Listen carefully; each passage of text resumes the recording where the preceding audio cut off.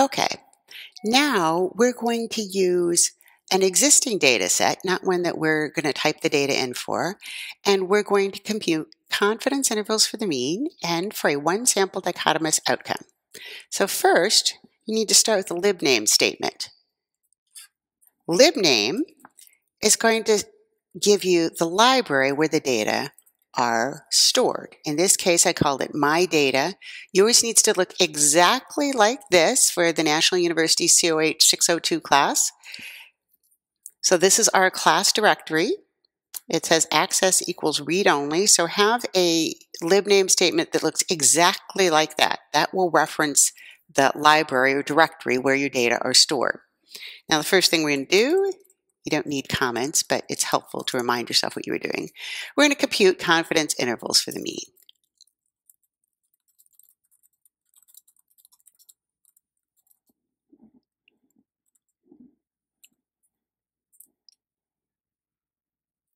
All we need to do, proc means data equals my data. Remember, that's the library where the data is stored, .old. The data set name is old.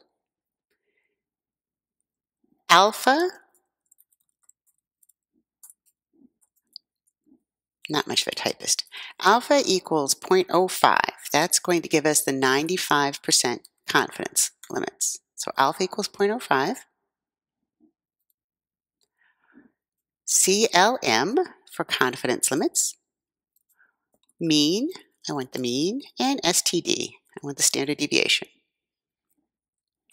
Semicolon to end the statement. Bar, what variables do I want it for? Well, in this case, I just want this one age COMP, which was the age at the beginning of the study. Semicolon. Type a run. And this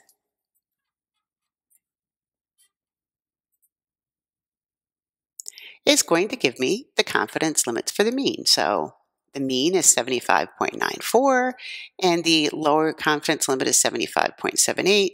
Upper is 76.1. So the confidence limits are from 75.8 about to 76.1. And that's it. Take a look at the code again.